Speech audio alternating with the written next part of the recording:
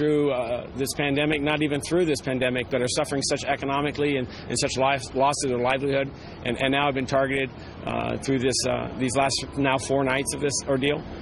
So I'm thankful that I'm thankful that our officers, while they're valiantly going out there, their injuries to this point and across the city have not involved a death, but I'm troubled. The level of this escalation. You know, the first, second night was isolated events. Last night certainly was not, and the amount of attacks on our officers was extraordinary. And it goes back generations to find a similar time. And tonight, unfortunately, today is matching that. And so, you know, the steps that we're taking are extreme.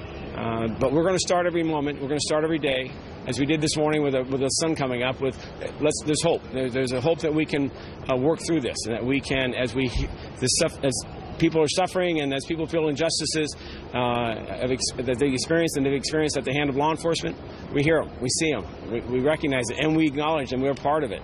But this is not the solution.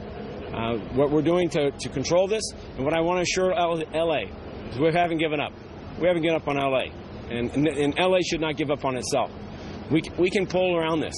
What we need to do is come to terms with understanding people are hurting, they're going through a great grief and anger and frustration, and we need to find a narrative that finds an opportunity to have progress.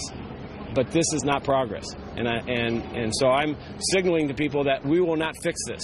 Policing doesn't fix these type of societal ills, and so I need all of Los Angeles to step forward to be a part of the solution. Do you have any idea how many arrests you've made or what the level is of the looting? It's extensive. We will continue to make arrests as a last consequence, as a result of attacks on our personnel, of looting, of vandalism. We're trying to avoid arrests for simply refusing to leave a closed area. But in those instances, once an area becomes embroiled with such violence and such dangerous circumstances and such damage, if you will, to the economy and the very livelihood of a community, it's an unsafe area. It's an unsafe circumstance. And whether a person is there with the most righteous grievance in the world, just as every other disaster, they've got to leave. Not only for their own safety, but for the safety of the community. And that's why I'm asking tonight, again, there's many people who are hurting, that want to be heard and want to be seen and want to know that we're listening. But the way to achieve that is not through violence. It's not through setting fires. It's not through attacking police officers. It's not through jeopardizing life.